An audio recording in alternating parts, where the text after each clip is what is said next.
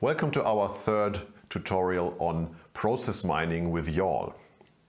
So in the last video we have produced the XES file, and in this video I will show you how to analyze this XES file with a process mining tool.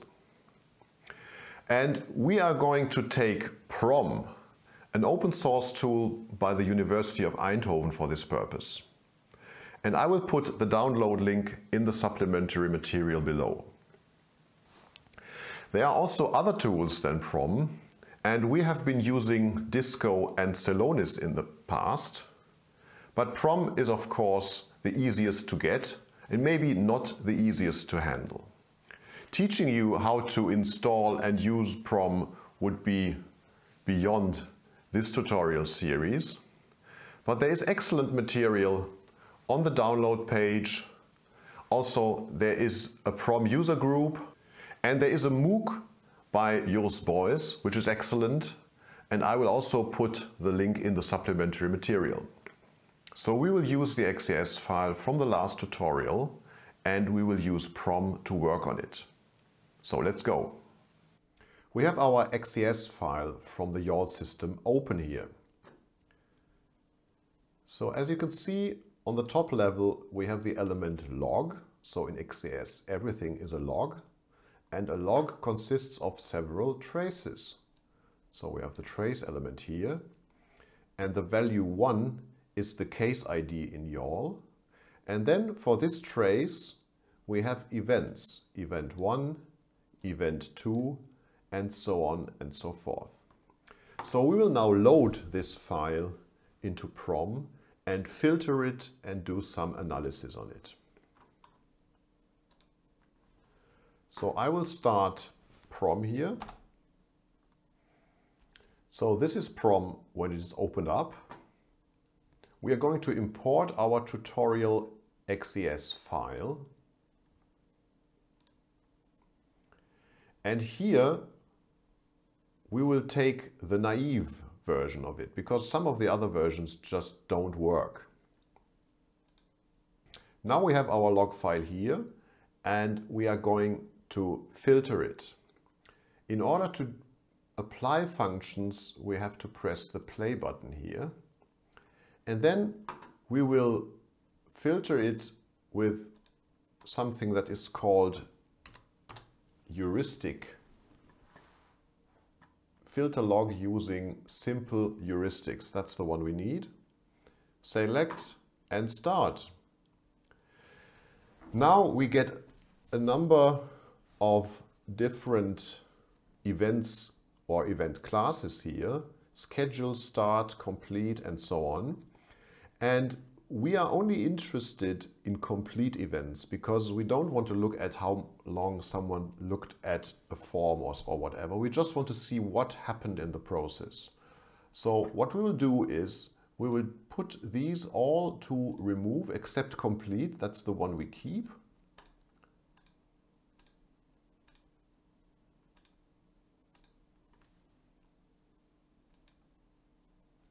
And then we have the start events. We press next, the end events, we press next, and the event filter, we put it to 100%. We want all the events, finish. The result is a file where we have one process, 8 cases, and 50 events. We still have some duplicate complete events. That is always like this in YAWL, so we want to filter those out. So we need another filter. So we go back to our lists of elements, we go to the first one, and we apply another filter here. And this one is called filter on event attributes. Filter log on event attribute values, that's the one we choose.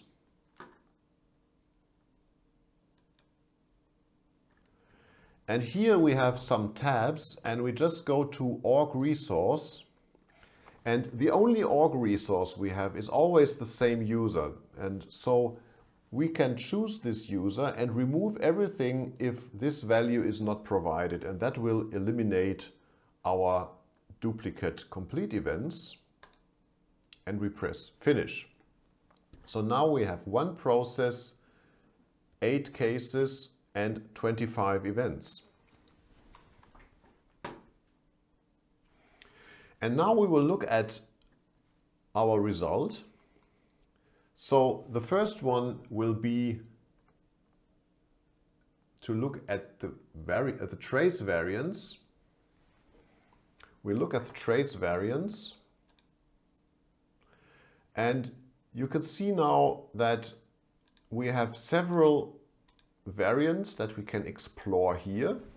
The next thing is we go to the Inductive Visual Miner.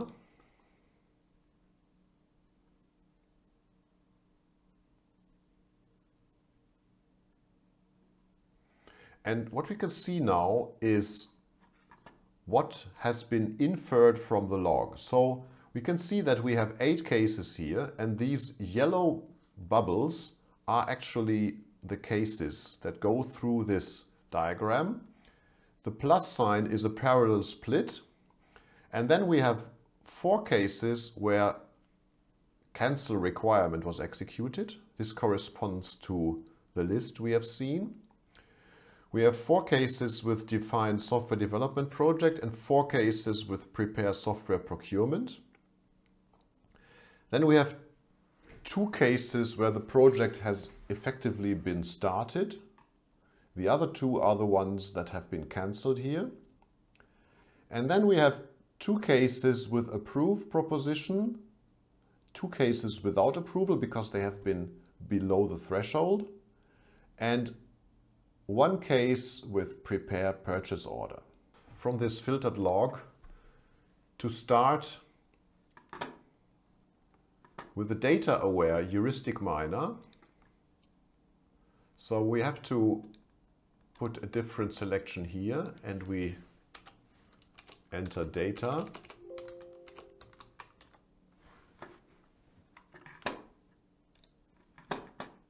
And we say we take the data causal net, and down here the data aware configuration, we select the estimated cost.